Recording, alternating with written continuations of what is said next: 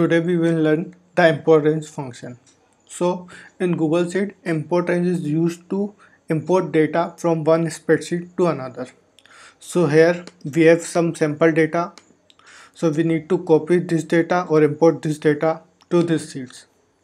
So let's use import range. Here we need to provide two parameters. First is the spreadsheet URL. Second is the range of that particular tab. Okay, so first of all we need to provide this URL.